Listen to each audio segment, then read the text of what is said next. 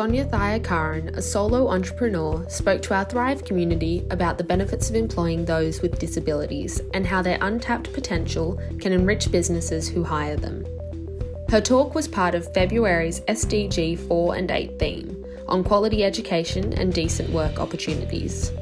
After her presentation, Sonia kindly took questions from the audience.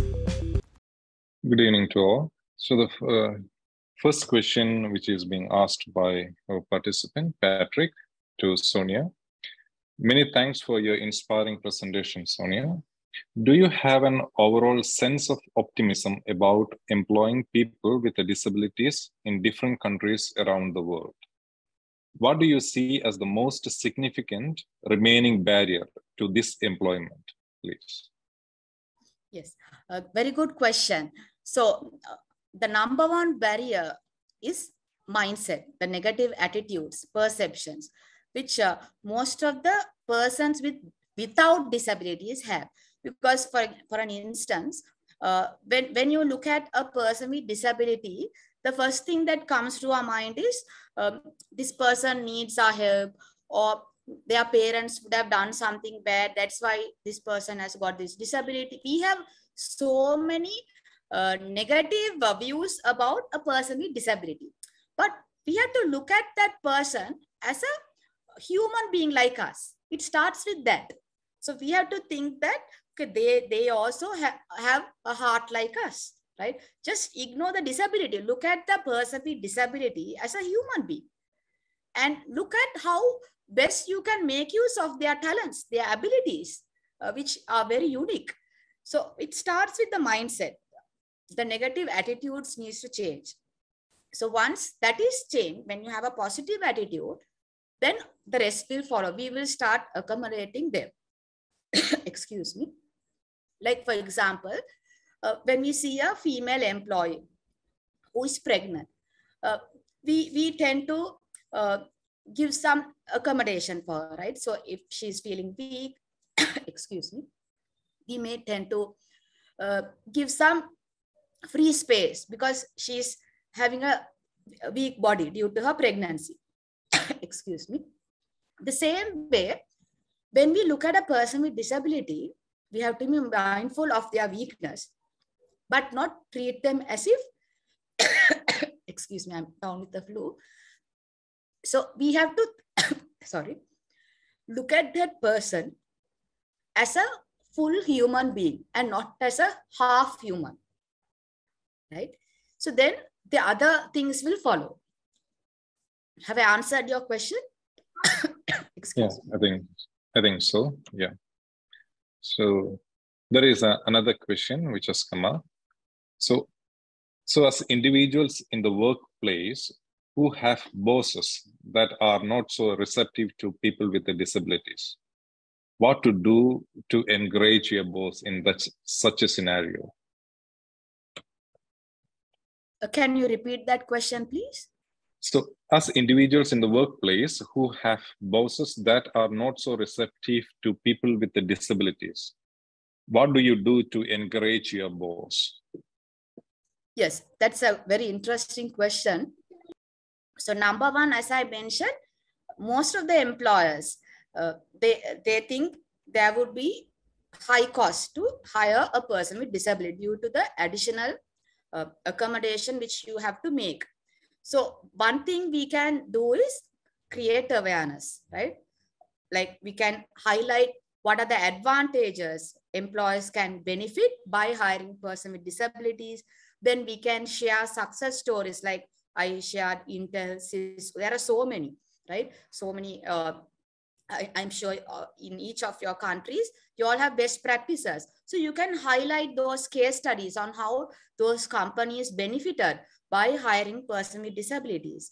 And third, there are various networks which promotes employment of a person with disabilities, right? So we can encourage our employers to join these networks where they can get exposed to such practices because they may not know how to do this. They may fear about number one is, if it's a private, number one thing is they may fear about the cost factor. So when they get exposed to similar companies who are in the similar industries, which have tried this and they have succeeded, they will feel more comfortable to implement those practices inside their organization. So in short, in one word, I would say create awareness and educate employers, or even within your network, if there are anyone who are not aware of these things, share best practices. And also like, for example, like what Thrive project is doing. So you can organize webinars, your forums, join with similar networks who are promoting such practices. So these are some easy ways how you can encourage your employers to ensure you also get be part of this action, to encourage employers to include them in the formal sector. Because most of the person with disabilities, they are some are doing self-employment. But what I'm saying is we also need to consider how we can get them inside the formal sector employment. Especially private sector employees can greatly benefit because they are more into shareholder maximization. So by hiring person with disabilities, they can also fulfill their, they can increase their top line, bottom line results as well, because they can get sustainable competitive advantage, right? So that needs to be highlighted. So if it's a NGO, say if it's a non-profit organization, we need to highlight how it will support their objective. If it's a private sector, we need to highlight how it will support their profitability goals. If it's a state sector organization, we need to highlight how it supports the national policy, right? Have I answered the question correctly, or do you need further? Yes, thanks, Sonia. I think that's it. So they haven't come up with any continuing questions on that. Then another question which has come up, Sonia, is this about the reservation. In some countries, in some places, they do have a reservation for people with a disability when they apply for the job. Now, is this sort of reservation helps in a positive way, or it acts in a negative way? The reservations for people with a disability. Because when I did, the quota scheme. Yes. So now different countries have different policies with regard to quota. So ILO states that there are about more than 100 countries which have different quota schemes. So it depends whether it's for state sector or should the semi-government or private. It's depending on each country. But when I did the research, right, so I spoke to several disability advocates. So what they highlighted was there are good and bad sides for that. So good thing is it automatically it increase employment opportunities for person with this. That's a good side. But the bad thing is employers, what they do is just to show that they have say 10% of their workforce as person with disability, or 3 whatever percentage which they have, right? They will just hire a person with disabilities who may be qualified and they will be doing odd jobs, or they will be doing a job with lower pay, which those things need to be addressed. So you can't just hire the person with disability and say in your annual report, okay, we have 10% of our workforce as person with disabilities, and do a CSR campaign and highlight in your employer branding campaign and show off that you have a particular percentage. But the real story might be different. That the employee might be in a very lower salary or doing odd jobs. You should ensure that the job is decent, right? That's what SDG 8 says, decent work, right? And also equal pay, right? And they should be given career opportunities to move up in their career, not just keeping them as the receptionist for the rest of the, say, throughout their employment period. You should ensure how best you can, so that they also can move up in their career, just like an employee without disability. So we don't like to stay in a job as an intern for 10, 15 years. No, we want to become an executive, manager, or CEO. We want to go up in our career, right? So that's the same interest which an employee with disability may also have. So we have to be mindful of those things as well when introducing quota schemes. Thanks, Sonia. So there is another question. This is regarding the disability benefits which the government provides to individuals. Now, when individuals do get this disability benefits, when they get employed, I think they may have to give up this disability benefits. Now, does this help people to encourage to be in employment, or they stay away from employment? Do this have any sort of impact on employment? Disability benefits. Can you repeat that question again, please? Yeah. So there is the question is regarding the disability benefits for the individuals from the government. Now, when they get this disability benefits, when they are employed, they won't get the benefits after when they are employed.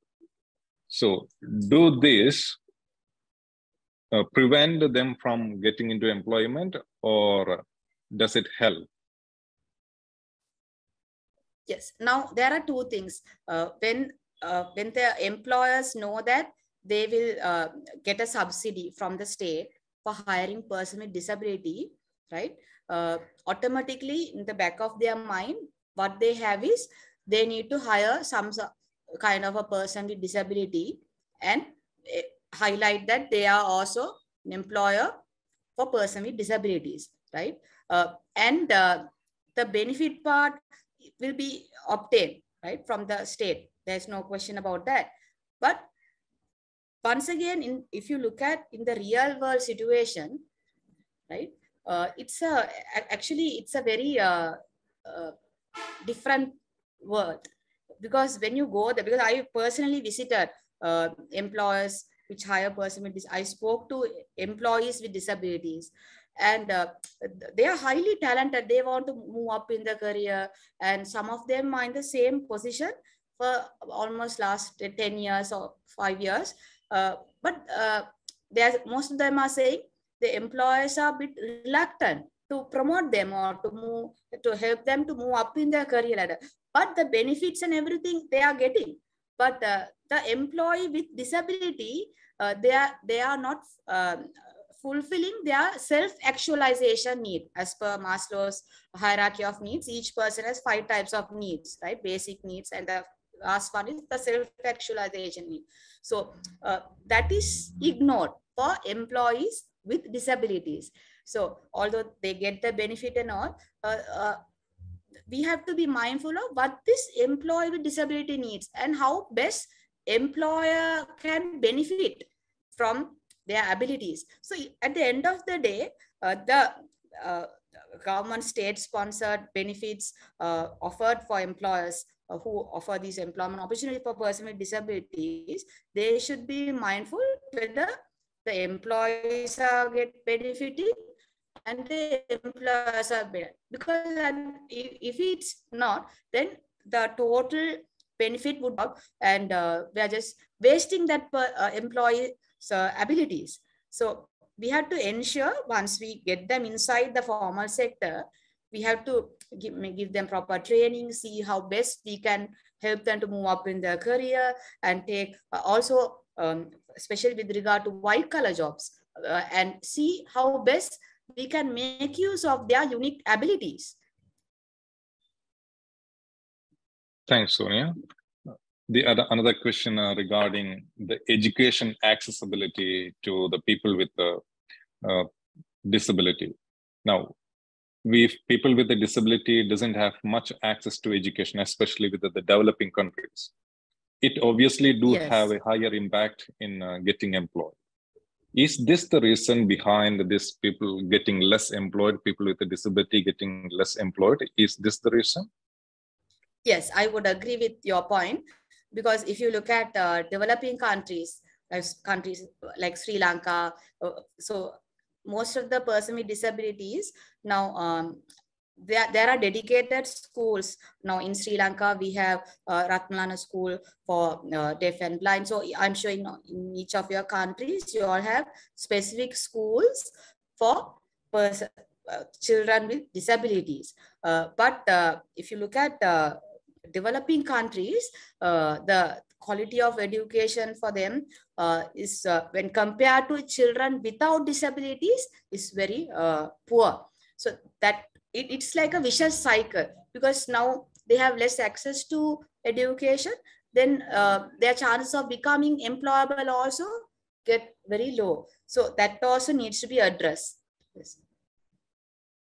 Thanks, Sonia. I got another 2 more questions. With that, I'm done. So now we are in an unprecedented moment in the human history. We are hit with the pandemic, we are hit with war, global warming, climate change, then the economic turmoil, and there are social divisions in some degree in almost everywhere. So how all these things are going to affect humanity as a whole, especially with people with a disability entering the labor market, how is it going to affect them? Because everyone is going to hit. Is it going to be much harder for them? Or because of the law enforcement in quite many places, it will be rather comparatively okay for people with a disability? What is your thoughts on that? Yes, can you repeat that question again, please? Because we have an era of pandemic and war, yes, and things like that. There are quite many things which has happened. Now, yes, quite many people are losing job and things like that. So when the government has come up with the rules and regulations for people with a disability to be employed, now, will they find it difficult to enter the labor market as compared to the other people? Will it be comparatively okay for them when we compare to the other individuals in the market? What is your thoughts on that? Yeah. Now, if you look at the pandemic, the pandemic also gave a lot of opportunities for virtual jobs. So work from home policies, it was there before the pandemic, but after the pandemic, it became quite prominent. So that has led to a lot of freelance jobs, so which can create some new doors for persons with disabilities, especially those who find it hard to move, like people with who are in wheelchairs. So they can make use of that opportunity and work on a remote basis, on a virtual basis. But the other side of the coin is, of course, due to the recession, cost of living, now assistive technologies, actually when you're building ramps and all, there would be additional costs. So employers may tend to think twice compared to previous days because of the rising cost of living. So, so that can be avoided by promoting remote work or virtual through technology, which is on the rise now after the pandemic. Thanks, Sonia. So this is the last question. Now, this is a general question in the sense, recently that Paul Polman, who wrote that we are entering in an era of conscious quitting, that people want to quit the company if the company doesn't positively impact the whole world. So they want to be on a mission to have a better world. And if the company doesn't, then they are going to quit the company. So this is something which has come up with, and I have read 1 or 2 articles or blogs regarding that too. So is this going to be the new trend? What is your thoughts on that? This is a general question. Yeah. Can you repeat that again, please? So there is we are entering into an era of conscious quitting, which is being written by Paul Pullman, because people see whether the company which they work for do have a good impact, very positive impact on the world. If it is not, they are going to quit the company. So this is which some of the HR strategy people speaking about. Is it true, or what are your thoughts on that? Yes, it's true, because now, unlike those days, if you look at the employees with disability or even without a disability, now we have access to information through social media. We know everything what is happening. So, excuse me. So recently, now in certain tech companies, people are being laid off. There are a lot of suicide cases being heard in so many leading organizations due to work pressure. And also companies who are doing unethical practices are being exposed. So not like those. Now, you can't fool the employees. They know what is happening around the world. Especially with social media, it's much fast now. Just with the one WhatsApp message, you can share the whole thing right? You don't have to, like those days, you don't have to wait till the news reports to you. So everything is available within your fingertips. So employers should be mindful of what decisions they take, and they should be ethical, right? First thing is they should respect ethics and ensure SDG goals are incorporated, which will further make them to be a better employer of choice to attract top talent. If not, top talent will tend to switch companies. And also, as I mentioned earlier, after COVID, now there is a high chance. For example, now if you take my story, one thing is, because I want to spend more time with my first child, I am a stay-at-home mom. So before my marriage, I was a ultra busy corporate professional. I worked 9 to 5. I was a consultant. I started my career at the bank, leading bank, National Development Bank. And also after marriage, I quit my 9 to 5 job and I started working from home. And even now, I'm a freelancer. And likewise, we can see there are so many professionals who are moving to freelancing jobs, who prefer to work on their own as solopreneurs, entrepreneurs, or who are partnering with like-minded freelancers, right? And the opportunities for top talent to work remotely, to start there, it's very high, not like those days. So companies need to be mindful of these things and make sure their decisions are ethical and it supports the greater good, not only to increase profits, but ensure that the society at large are benefiting from whatever decisions they are taking. Just one small mistake, they can share it on LinkedIn, Facebook, coins. It can go viral on YouTube and everyone will know about that. You don't have to wait till BBC or CNN reports to you. No, not like those days. So everyone will get the news immediately. And employers have to be very, very careful about their decisions. Thanks a lot, Sonia. So, you're welcome. Yeah, so that's it. Thanks for enlightening us with your thoughts and answering to all the questions. Thank you.